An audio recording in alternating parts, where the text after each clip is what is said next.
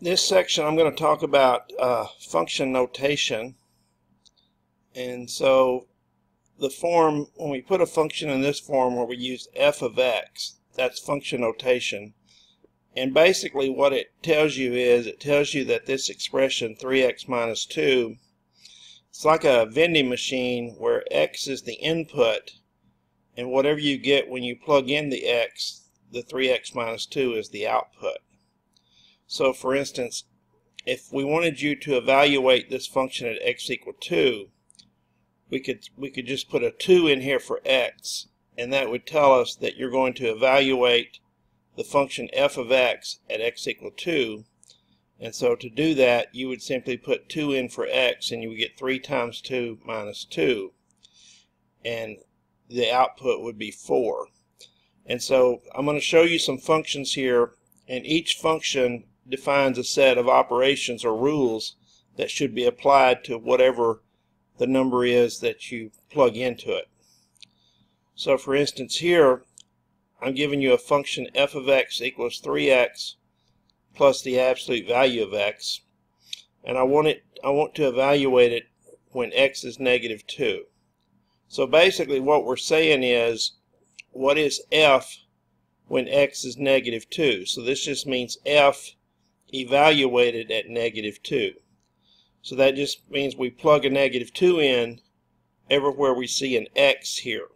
Now don't think this is f times negative 2. It means f evaluated at negative 2. So it means this function evaluated at negative 2.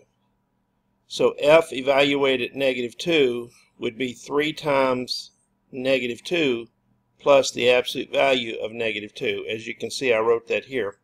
So 3 times negative 2 is negative 6. The absolute value of negative 2 is 2.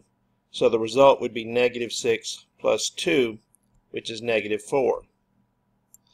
Now this next function is f of x equals x cubed minus x plus 3, and you're asked to evaluate it at x equal negative 3. So in other words, we're trying to find the function evaluated at negative 3. So f of negative 3. So f of negative 3, we would go to the function, and where we have x cubed, we would replace the x with negative 3, so we'd have negative 3 cubed. And then here, if we replace x with negative 3, we'd have minus negative 3. And then for the constant, we just bring the constant down. So if you calculate negative 3 cubed, that's negative 27. And this is going to be positive 3, and then plus another 3. So if you have negative 27 plus 3 plus 3, that's going to equal negative 21. Now here I've written a rational function where you have 3t in the numerator and t minus 5 in the denominator, and we want to evaluate this at t equal 3. So that means we're looking for s of 3. In other words, s evaluated at 3. So the rule here says on top you multiply 3 times whatever t is, so that would be 3 times 3. And then on bottom you take t minus 5, so that would be 3 minus 5. So you would have 9 over negative 2, which is the same as negative 9/2. Now notice if I take this same function and try to evaluate it at t equal 5, you'll get an undefined value, because at t equal 5, that should say a 5 right there.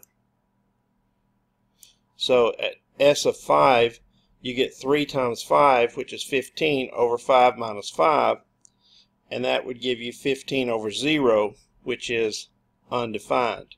And so that's because 5 is not in the domain of this function. T actually cannot equal 5 for this function. Okay, now sometimes we might want to evaluate a function at another expression instead of a number. So for instance, what if I give you this function, x squared minus 4x plus 2, and I wanted to evaluate it at the expression 2a minus 1? Well, just like we plugged in the numbers for x earlier, this time everywhere we have an x, we'll plug in the 2a minus 1.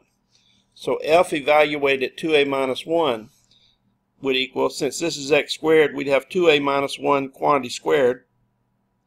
And since this is minus 4 times x, we'd have minus 4 times 2a minus 1, and then you just bring the plus 2 down.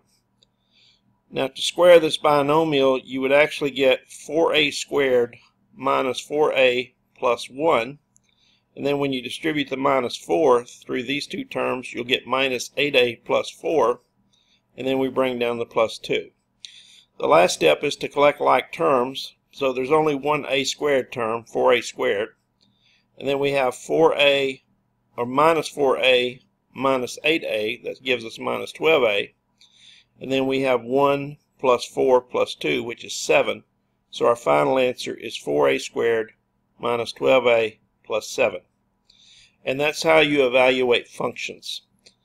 In the next video, I'll show you how to evaluate difference quotients.